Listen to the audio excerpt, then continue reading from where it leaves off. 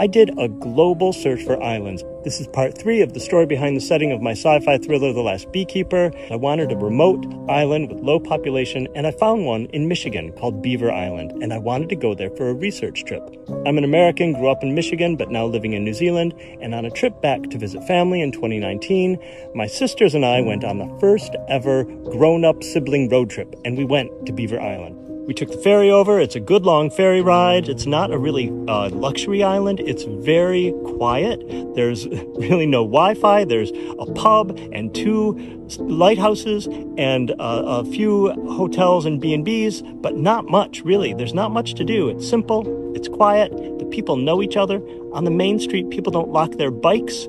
The hardware store leaves things outside all night that they're selling, like bags of fertilizer and compost, and nobody steals them. So it's a quaint, safe, quiet place. And so that was where I needed to set my novel. But the topography wasn't exactly what I needed, so I decided to change the island. I made Gull Island based on Beaver Island. Here's Beaver Island. There's Gull Island. See the similarities?